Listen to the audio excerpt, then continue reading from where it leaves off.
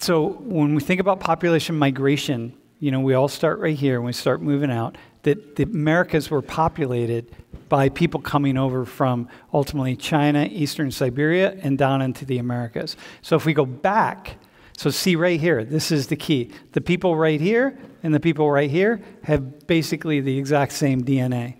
So all of these women are going to pretty much look a lot like one another because the populations of ancestry population from right here. Okay? So this is really important when we think about the indigenous peoples of the America. Like when you collect DNA in North America or in northern Mexico, it's the same. It's the same people.